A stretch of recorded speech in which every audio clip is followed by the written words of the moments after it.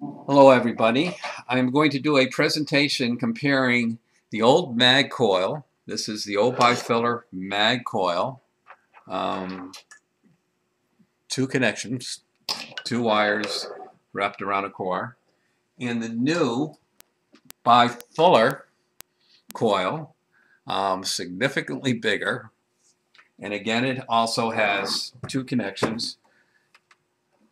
One cable permanently attached to the 12 gauge, and then it has a plug for the secondary winding, which is an 18 gauge winding. And there is a cable that will convert that plug into a connection point for the spookies.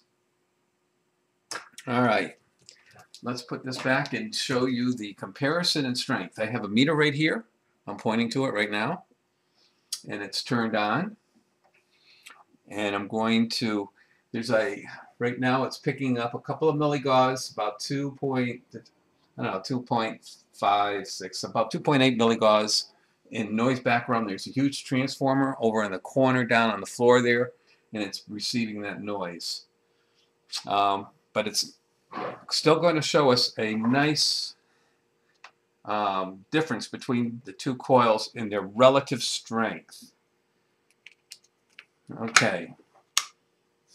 I just plugged in the mag to the old style PEMF unit that I have. This has been slightly enhanced. Anybody who has the older style that wants to have it slightly enhanced, the internal slightly enhanced, so it'll accommodate 2 light bulbs and any size coil. It'll cost you $10 plus shipping. I'll make the change for $10, and you'll have to pay the shipping. Okay, such is the way of technology. Improvements are constantly being made. So I have this all connected up, and I'm going to fire it up. And every time the light bulbs flash, you can see the meter in the background also deflect. I can give you a little bit better imaging on the meter by amplifying it with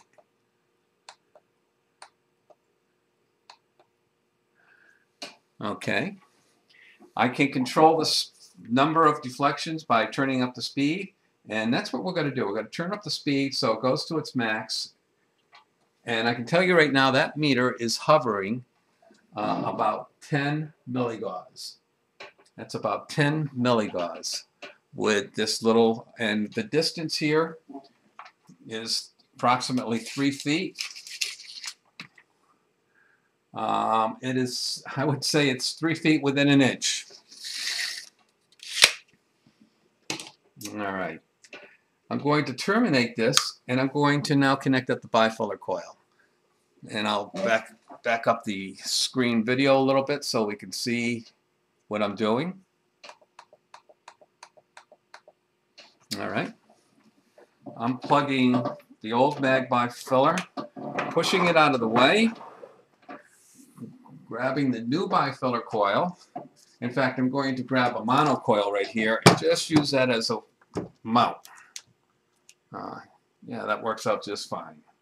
And I'll keep that within an inch or two of the same distance, and I'll plug it in.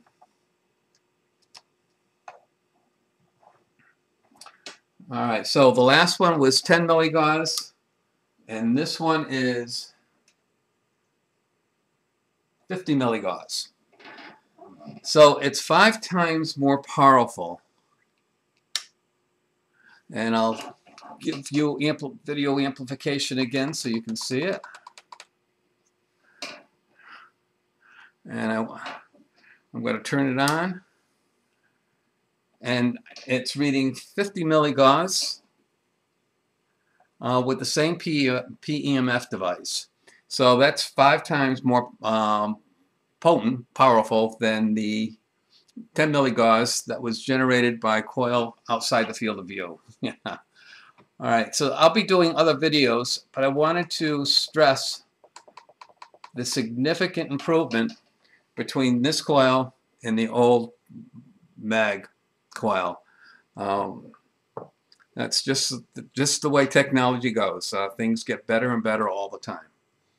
All right, thank you for watching this video.